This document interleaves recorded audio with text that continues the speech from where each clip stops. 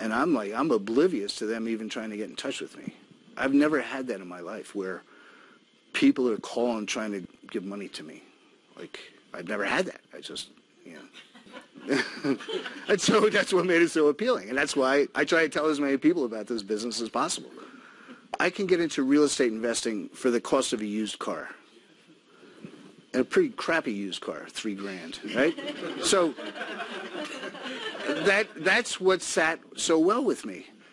It's the cost of a used car to get on title, and I know you're going to use that one.